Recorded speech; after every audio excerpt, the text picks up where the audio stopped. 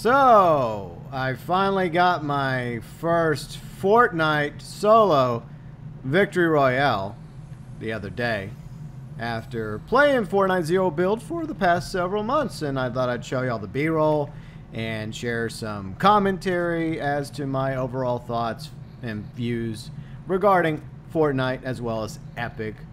And I honestly never thought that I'd get into Fortnite, especially since I never cared for the building aspect of Fortnite. It was one of the major turnoffs for me in the early days. But I have played Fortnite technically before, back when Air Royale was kind of a thing. Riley, she really loves Air Royale whenever they do rotate it into the game every now and then. And she persuaded me to play Air Royale with her a few years ago. I was obviously the quote-unquote gunner on the back of the plane, and she was the one flying the plane because she loves flying planes, as some of you know. But it was okay. I had a much better experience than I thought I was going to have playing Air Royale Fortnite. Plus, Riley is obviously a very, very good pilot. In case you're all wondering what I'm doing here, I'm fighting other players and trying to wrap up the indie challenges. And I already have them done, by the way. So I managed to get everything taken care of for the Indiana Jones challenge. And I've been rocking Indiana Jones because I do like Indiana Jones. It's an awesome movie franchise with Harrison Ford.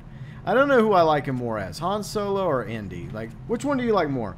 Like Han Solo, Indiana Jones, or another character that's been played by Harrison Ford? Yeah, I know in real life he's kind of an a-hole, but I do enjoy some of his characters. But yeah, I've been rocking this Indiana Jones outfit for quite a few days now. I do switch back to a couple of other skins. It's hard to believe I've actually purchased some skins. When Kane and Riley talked me into trying out Fortnite Zero Build, I swore never to buy a single Fortnite skin. I was just going to be cheap. But, well, eventually I kind of gave in. And I haven't bought like a ton of skins, but I've bought some that I happen to find in the item shop that I like. And I've also been doing the battle passes. I did the previous season's battle pass, and I've already maxed out the main part of the current battle pass. I'm doing the bonus pages right now. And yeah, it's just crazy to look how far I've come playing this game. From the very first time I played Fortnite Zero Build of Kane and Riley to when I accidentally threw a fire bottle because I thought it was like another like shield like item because it was blue. I've learned a lot since the first days of Fortnite Zero Build. And I've had a great time playing with Riley, Kane, Red, as well as a few others. And yeah, so one thing that I do like about this game is the fact that they continue to add challenges, weekly challenges, daily challenges, milestones, as well as I've already mentioned, the indie challenges as bonus content for everybody that has the battle pass. And they also had some free stuff, like free challenges you could do as well. A couple weeks ago they had the Island Hopper challenge where you would go and play some creative modes that were made by people within the Fortnite community, and some of them were okay, some of them were nightmare fuel, especially the one where Red, Riley, and me were basically on top of these platform, and we were Minecrafting in Fortnite. It was, I think it was made by somebody from Asia, and I guess it's a popular mode in Asia, this particular mode. I forgot what it was called. It was really weird because you had to like harvest a certain amount of materials like wood, brick, steel. I think it was like 3,000 in order to get that challenge complete. And then there was one where you had to get in the whiplashes, which are the sports cars in the game, over these like colored tiles. And we found out there was like some sub games within that game. One where you could go into this concert room and like hit these music notes and it would give you additional XP. And then there was one called Pro Fishing that would give you like a ton of XP for catching fish as well as selling the fish. And I exploited the hell out of that. I made a lot of XP doing the pro fishing. So that definitely helped me with the battle pass. But I love how everything is connected to the battle pass, including Save the World. And yeah, I do have Save the World. And I earned up to, what, 1,500 V-Bucks doing Save the World because I bought one of the bundles. Now I'm just using it to earn additional XP for the Battle Pass whenever Riley, Red, and me want to play Save the World. They have, I think they have the Founders Pack. I think Kane has it as well, along with Tay Daniels. So those of you that were smart enough to get the Founders Edition of Save the World many years ago, good for you, because you can get all the V-Bucks you want in life and never have to spend real money on V-Bucks. But it's okay. And that's another thing. Speaking of Save the World, I know I'm being random here when I'm talking about things I really, really appreciate when it comes to Epic. Save the World. This is obviously not Save the World. This is Zero Build Solos. And with Save the World, it was like their original game. And the Fortnite aspect, the Battle Royale, was just like a side thing that just blew up and became extremely popular. And that became the main game. And Save the World became kind of like a side thing. But Epic, to their credit, has kept Save the World around. They didn't scrap it. They didn't abandon it like Rockstar did Red Dead Online, for example. They just kept it around, and they also made it another way for players to earn XP through the Battle Pass. And most recently, they actually did something I was going to make an ideas video for, because I've been playing a bit of Save the World, as I've mentioned, and I've noticed some differences between Save the World and the current version of the Battle Royale of Fortnite. Specifically, the ability to slide, to sprint, to parkour, to crouch. Those things we weren't able to do in Save the World. And I was going to make an ideas video how Epic should do that and maybe improve the UI. And I think they still could improve the UI in Save the World. However, credit where credit is due to Epic. Most recently, they actually went in and they updated characters' abilities to do those things. To run, to sprint, to crouch, to slide, and even parkour. Which makes Save the World even better, in my honest opinion. So props to Epic once again. They've done a lot for live service gaming, including constantly updating Fortnite, as well as two other games I play. Rocket League. I haven't really played as much Rocket League as I once did, and I just got a challenge done. So yeah, I've been trying to get through all these challenges, and actually, in hindsight, I am done with all the challenges finally. But during this gameplay, I was working on the Indiana Jones challenges, obviously. So, yeah, I do appreciate Epic. I mean, Rocket League is a fun game. Maybe eventually Riley, Red, and I will get back into Rocket League. And Fall Guys is now free to play. My friend Yuji Outlaw and a few others, Kane, Red, myself, we enjoy playing Fall Guys here and there, casually. Not really hardcore, but they did do a challenge with Fall Guys recently, which allowed you to earn some stuff for not only Rocket League, but also for Fortnite as well. This pancake guy. And I managed to get that taken care of, so that was pretty cool. I was happy about getting those challenges done. And they also have, like I mentioned, with the daily challenges, weekly challenges. Another set of challenges that they're doing is the vibing challenges. And Riley and I have been doing a lot of that on the side. She likes the lore aspect of Fortnite, and I've watched quite a few Fortnite videos regarding the lore, as we're going to try and run down this witch. See if I can get her. But at the end of the day, I care about the XP, because once again, I'm just trying to work my way through the bonus pages of the Battle Pass as this shooting fest goes on. And I got to give props to Epic once again.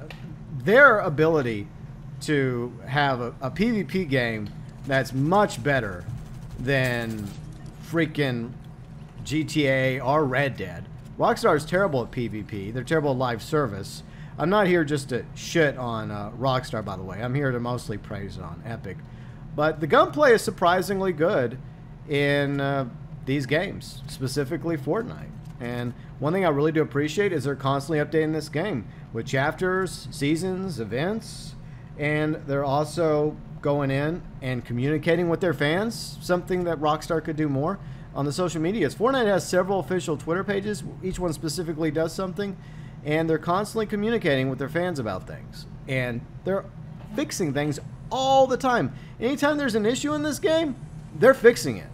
Like, there's a few cosmetic harvesting tools or back blings that had issues. And they vaulted them temporarily. They told people about it. And they fixed it within a few days or a week or so. They actually fixed issues. And they're constantly, like, rotating weapons in and out of the game. Vaulting weapons, bringing in new weapons. Buffing and nerfing weapons, And that's amazing. That impresses me a great deal, that Epic actually puts forth all this effort for not just Fortnite, but also Rocket League as well as Fall Guys. And that's really, really cool. I really do appreciate all the work they do when it comes to these games. And I know that there's Epic fans that are not as appreciative, as I got that Port-a-Fort ready to go. And you know what's weird? Even though I'm not really a fan of the Port-a-Forts in Zero Build, I don't think they should be in Zero Build, having the Port-a-Fort here actually helped me get my Victory Royale, so credit where credit is due when it comes to the freaking Port-a-Fort. But what else can I talk about as we get a little bit more intense? There's now 2 left, me and one more foe, and I'm just looking around everywhere trying to find the last player because there's only 1 left. It's me and them. And yeah, I've gotten close to solo victory royales a few times, but usually ended up in like 2nd or 3rd place. And a lot of my victory royales are because of playing duos with Riley, or trios with Red and Riley, or squads with Red, Riley, and Kane. That's where all my other victory royales come from. And I have helped out. I have gotten a few kills here and there. But the truth is, a lot of it was Riley, and a bit was Red, and some of it was Kane. And every now and then I would get a kill here and there, and I would actually help out, and I would make a difference. I think I have gotten better at this game than I used to be. But yeah, I still got a ways to go. I don't think I'm ever going to be like a pro Fortnite player. I'm never going to do any of the cups or the hardcore events. I did do the PlayStation Cup last month, and I got a pretty sweet weapon wrap for it.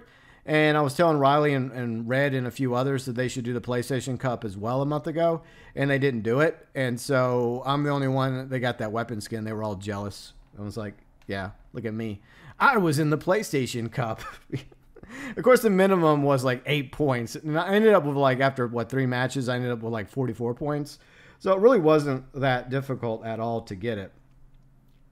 So yeah, I mean, I really do enjoy playing Fortnite Zero Build. I never thought I would say that because I don't care for the building aspect. I still don't even know where we play Save the World. And I really wish I could get additional V-Bucks, but it is what it is. And I honestly hope that eventually we see more from Epic. You know what I really want? I really want them to do a version of GTA, like their own game, their answer to GTA. I would love that, like their own open world game with Unreal Engine 5. And I think that Rockstar really needs some legit competition in that regard, because they've become rather lazy and they're not the best at live service. I know I've mentioned that before in the past.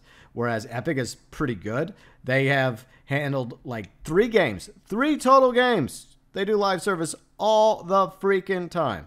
And that's a pretty big deal, because Rockstar can barely do live service for 1 game. 1, maybe 2 updates a year, where Epic is constantly putting out like seasons, chapters, weekly events. As I'm trying to shoot this bush, because I'm trying to find where this last guy is. And like, as you can tell, the circle has gotten very, very small here, extremely small. And honestly, I have no idea where this guy is. So I'm very nervous here, because I'm hoping that I'm going to actually get a Victory Royale. I'm just thinking about where I was at this moment in the game. And whenever I was doing the indie challenges, hopping into solos, I wasn't trying to get a Victory Royale here. I was just trying to get through the indie challenges. It just, fate just smiled upon me, and I ended up in this moment, right? And it's quite amazing, the feeling of actually getting your first solo Victory Royale, because it was all you, right? I mean, a lot of things went to your advantage. The fact that you weren't killed early on, you landed in the right spot. No one's in the bush, apparently. But yeah, this is just more intense than I realized. I was like, wow, there he is. Kill him. Kill the bastard. Okay. And he's almost dead. All right. Don't shoot my pig, you asshole. There. Come on, come on, come on. Yes. Okay, so there you go. My very first Victory Royale in Fortnite Zero Build. Absolutely love playing Fortnite Zero Build. It's amazing. Your thoughts, your views, and opinions regarding Fortnite Zero Build and Fortnite in general, what you like about it, what you don't like about it, feel free and let me know below in the comments section.